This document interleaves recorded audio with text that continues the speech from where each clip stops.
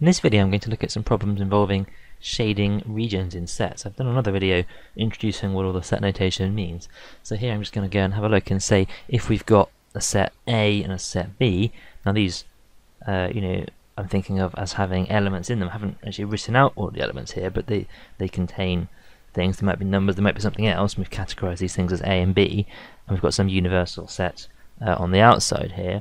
How can I represent things like, firstly, well, what about A and B? We know that A and B, or A intersect B, means things that are both in A and in B.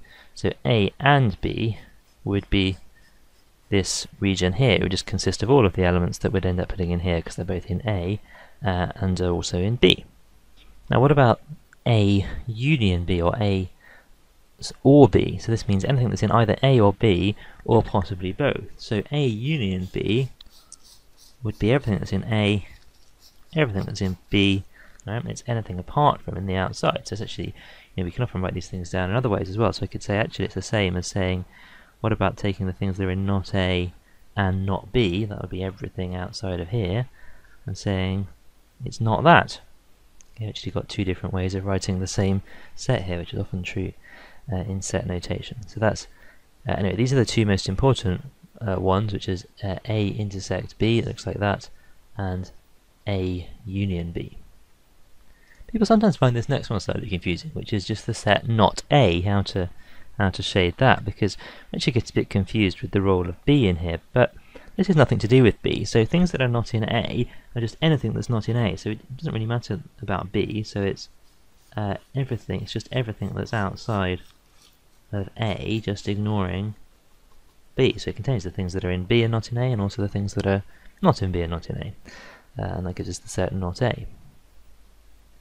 So now we've got those basic notions, we can think of some harder examples perhaps. So what does this mean? This means not A and B. So it's got to be something that's not in A, but it has to be in B.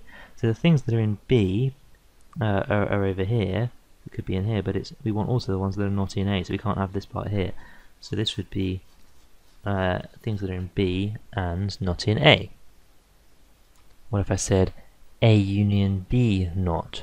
Well, so this means, look at A union B. Now A union B we had already, that was this set here, and now I just want not that, so I want the opposite of that, the complement of that. So I want everything that's not in A union B. Okay, so that would be all of the things that are out here. We can come up with harder ones. So what about, this looks like quite a complicated statement. So how can we break this down? Well, I could look at the brackets first, and I could say, well, what about this? So this means A and not B, and this means not A and B. So I want to look at those sets first, and then I want the union of those. So actually anything that's in here is going to be shaded, and anything that's in here, and potentially anything in both. So so actually if I just shade this one first and then shade this one and put them together, that'll give me my answer. So A and not B, that's things that are in A but are not in B. So here we go, that's this set here, a bit like one we did earlier. And in fact the other half is exactly what we did earlier, which is not A and B. So things that are in B but are not in A. What's that bit over here? Okay, so what we've shaded here must be the union of those two sets. This is something we might call exclusive OR. So it's a bit like our OR operation, but it doesn't include the both parts. In the previous video I suggested that set theory is a bit different to ordinary language. If you say, do you want to go to the theatre or do you want to go to the cinema, it would be unusual for someone simply to reply yes, meaning that they want to do both. Usually when we say or in ordinary language, it means either go to the cinema or go to the theatre, but not both. And so this would be a way of representing that slightly more complicated exclusive OR notation. But remember, when we say OR in set theory, we mean the middle part as well. Now we don't have to restrict ourselves just to two sets. I could have three or more even. I've got here A, B and C. So here, what about this? What would this mean? A and B and C. This would mean it would have to be in all of A, B and C. So it's got to be in all three sets. So it would just be this central region here. We can make things more complicated with three sets. I could say something like this. What about A intersect B union C not? Okay, well, let's think about first this bit in brackets. So B union C B or C. It would be all of this area here, including all of the overlaps, anything that's either in B or C or in both. So something that's not in there, it's got to be not in that union, so it can't be in B or C. And I want to intersect that with A, so it has to be in A, but it can't be in B or C. So here I would get this region here. Yes, things that are in A but not in B or C. You might need to think about some of these for a little while. What about A union not B and C?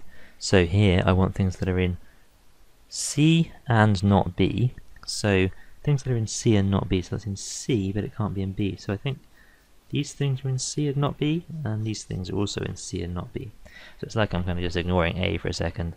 That would be C and not B, and I want to take that union with A, so I can take all of that stuff and also anything that's in A. So things that are in A will be over here and over here. So all of the things here would be either in A or they're in B and not C. Remember, union includes both the things that are in A and the things that are in here. So it doesn't matter that some of the things we've got here are in B, because these are included because they're in this part of the definition, even though they're not in this part. If it had been A intersect, then they'd have to be in both, but this is union.